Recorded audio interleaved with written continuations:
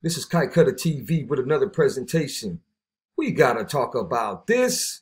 Okay, guys, Joe Biden is trying to abolish ICE without legally abolishing ICE. There was an internal email that was leaked to the press where he wants to limit ICE deportation enforcement. So, for example, there's certain things that he doesn't want these illegal immigrants to be deported.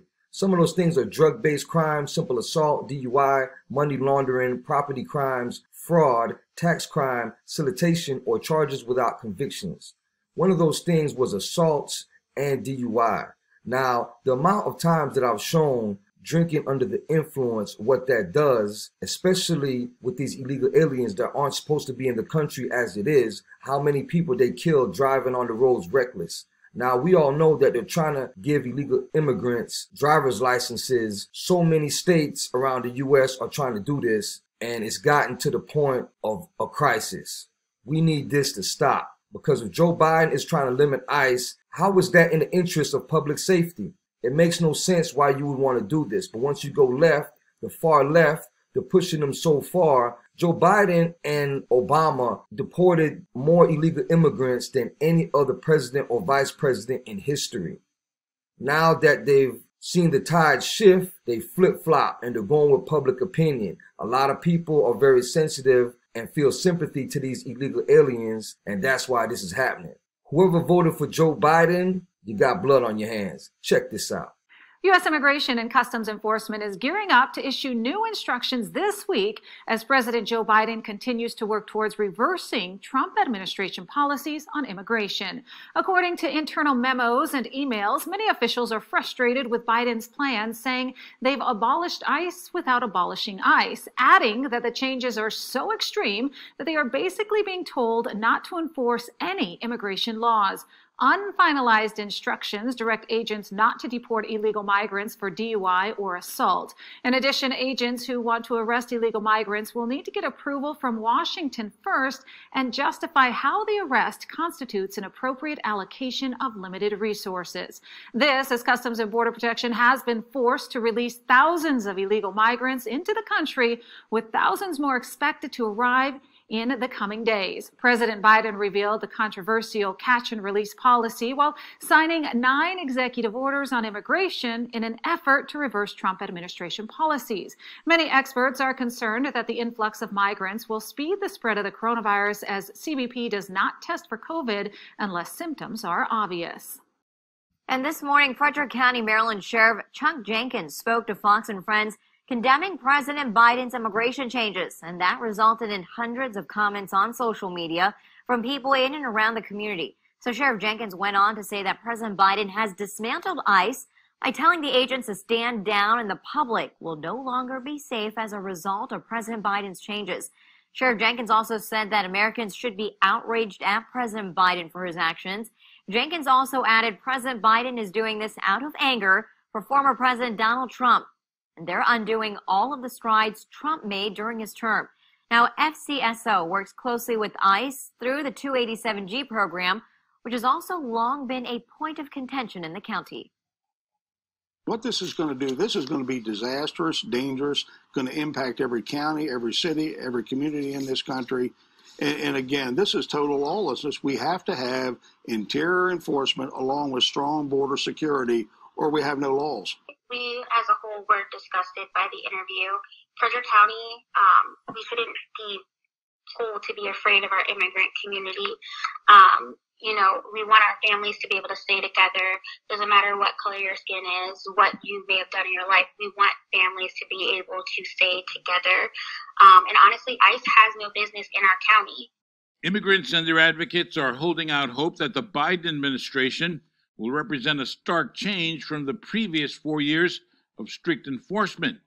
And while the administration prepares a legislative strategy aimed at providing a pathway to citizenship for millions, slowing the rate of deportations by redirecting enforcement efforts will be the focus of new guidelines expected to be issued this week. There will be more accountability.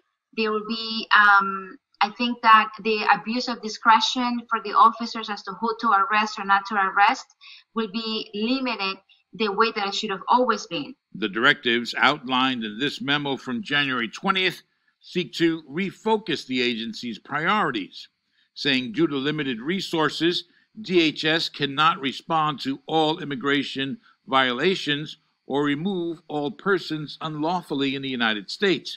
Rather, DHS must implement civil immigration enforcement based on sensible priorities and changing circumstances. The new enforcement priorities will now be national security, border security, and public safety. The biggest immediate effect is that after 4 years of attacks, we've been able to take a breath. And certainly with the new enforcement priorities, people are able to feel a bit more at ease. But there's still a lot of work to be done. ICE, with a budget of over $8 billion, is a behemoth of an enforcement agency under the Department of Homeland Security that has been around since 2002. It's been used to enforce immigration priorities, strict and loose. Its discretion has been, most dramatically over the previous 4 years, unchecked. A statement from the agency says it is now implementing the civil immigration enforcement priorities directed by the U.S. Department of Homeland Security to focus its limited resources on threats to national security, border security, and public safety. But the agency also adds that it is not prohibited from apprehending or detaining individuals who are unlawfully in the U.S. and fall outside of these specific priorities. Javier Castillo Mardiaga, who is eligible for the DACA program, has been in the Hudson County Correctional Facility for over a year. Terry Lawson is executive director of Unlocal, an immigrant rights organization based in the Bronx. She is working to get him out. Under the new enforcement priorities, he is not a priority for deportation, and he does not fit under the new priorities that went into effect in early February. However, ICE continues to hold him in ICE detention, and since the memo that laid out the new priorities was issued, ICE has attempted to deport him 3 separate times. The message from advocates is don't let up. The administration's directives are a welcome departure from the Trump-era efforts, but the changes, as evidenced by a ruling last week that overturned a deportation moratorium, are hardly set in stone. We have yet to see how these new enforcement priorities will actually play out on the ground.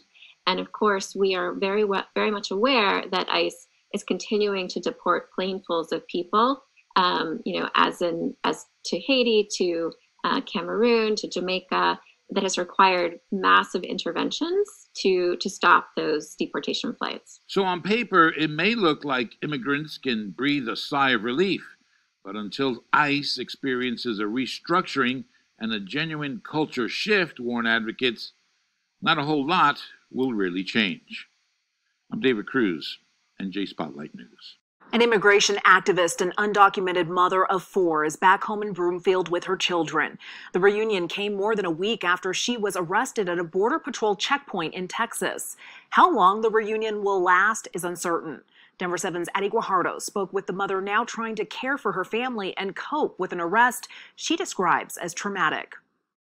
8 days of uncertainty consumed Hilda Martinez Murillo. Yo me sentía asustada. I felt scared. There were lots of people there. At the moment, she didn't understand why she was arrested and worried about her 4 children back home in Broomfield. ¿Por cuánto tiempo es? My children.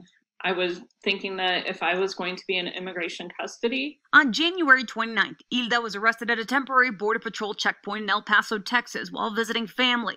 That same day, she was taken to Doña Ana County Detention Facility in New Mexico on 2 charges for conspiracy to transport illegal aliens. With the pandemic going on, I was afraid. I didn't use a bathroom and I didn't drink, and I went on like that for about 5 days. On February 4th, the federal judge approved her release. For nearly 24 hours, her advocates didn't know where she was. They later learned that day she was picked up by Border Patrol and placed at a holding facility stationed in Las Cruces, New Mexico. On February 5th, she was taken to the hospital and later released. On February 7th, she finally arrived home. Me dijo, mami, no te vuelvas a ir. And my little one said, Mom, don't ever leave me again. The charges Hilda faces are serious. She gave people a ride without asking if they had papers or or wondering, without regard to their status. Hilda came to the U.S. in 2012 seeking asylum.